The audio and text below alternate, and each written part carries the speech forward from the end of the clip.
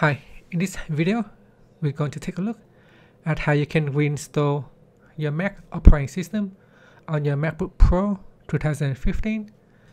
Now, when you are having a problem with your recovery partition on your MacBook, you can use a USB thumb drive instead.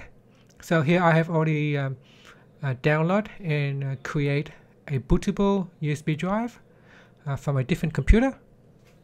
So here, what you need to do is first power down your computer, pressing on the power button. So press and hold to the power button for 10 seconds to force it to shut down. Then we're going to plug in the USB into the computer, like so. Next, we need to press on the Option key and then press on the power key. So press on both keys and hold. Now press and hold until you hear a startup sound. Shortly, you can see it will offer you to install the new operating system. So here, click on Install macOS. At the moment, I've got High Sierra, but you could install the latest version, Catalina. And then it will try to load up the file from the USB. So just be patient and wait. Shortly, you should see it say macOS Utilities. In here, you can click on Install macOS and then click on Continued.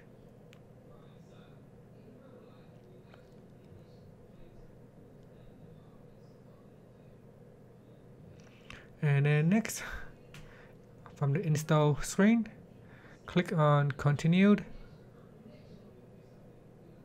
Next, click on Agreed and then click on the Agreed from the pop-up. And here we will choose the hard disk to install. I only got one at the moment, so just click on Install and then click on Continued.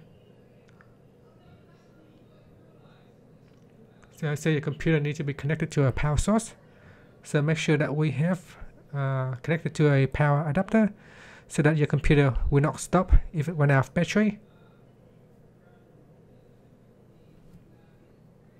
So now it will take around 4 minutes. Will be a while. It will be a bit more than that. So just follow through. Now after that, you're going to go to the welcome screen. In here, you can choose your region. So choose a language or a region, and then click on Continued. Choose the keyboard layout, and then click on Continued.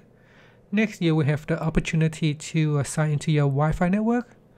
Now you can skip or you can sign in at this point. If you decide to sign into your Wi-Fi network, you need to put in your Wi-Fi password. And then just click on the Continue button and wait. In here, transfer information to this iMac. You can choose to restore from the time machine or don't transfer the information. On this screen here, you can put in your Apple ID. You can create a new one or you can skip. So if you want to skip, you can click on the Setup Later at the top. Otherwise, you can put in your Apple ID. I'm going to skip in this video and click on Agreed, and then click on Agreed. And then in here, you can create a computer account. So just put in your full name and the account name will automatically populate it. In here, you can create a password for your account and click on the Continue button. It says Creating Account at the bottom. Next, you can choose to set up your computer with the Express mode.